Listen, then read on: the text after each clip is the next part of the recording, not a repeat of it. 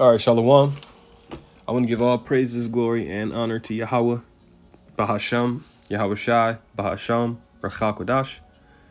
Double honors to the apostles and the elders of Great Millstone who rule well and who teach well.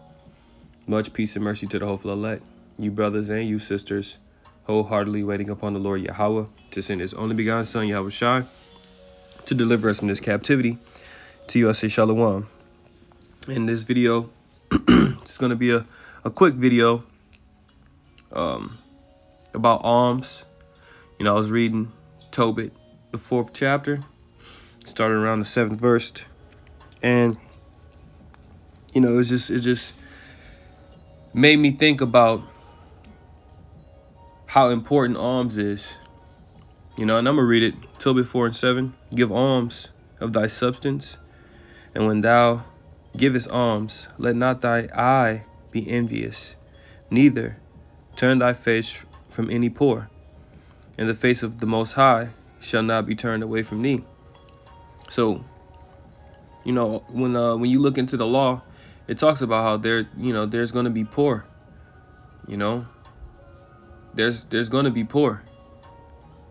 No matter how well Jake was doing, there were always a group that didn't have much substance. That's why when you were gleaning your vineyard, you could not glean the entire vineyard. You would leave some for the poor and for the oxen or your cattle. You see, so there was a welfare system, so to speak, for the daily bread of the poor. Verse 8: If thou hast abundance, give alms accordingly. If thou have but a little, be not afraid to give according to that little. You see, and this is was something Paul was saying when he said, when I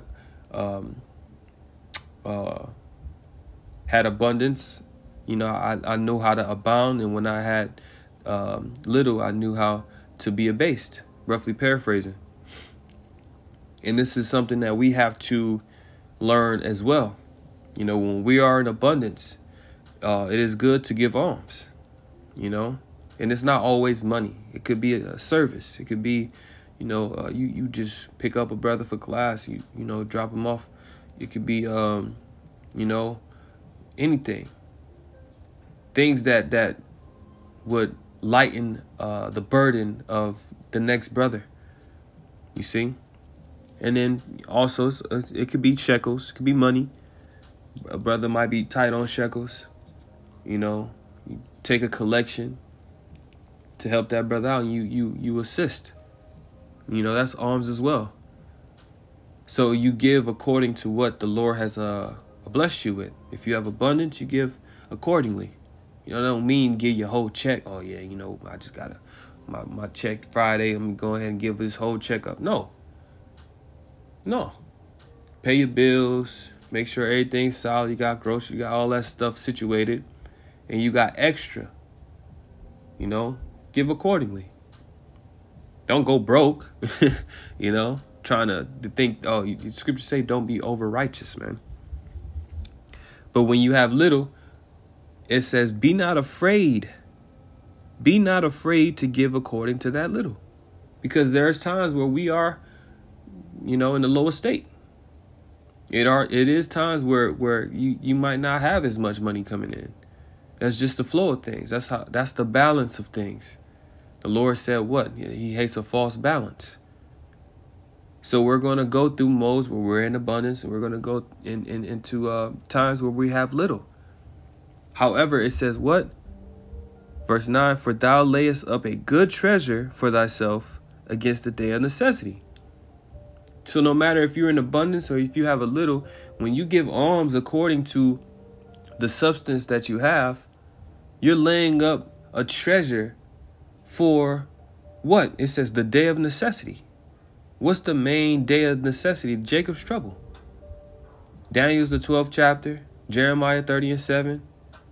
The time when the enemy shall come in like a flood. The day of famine.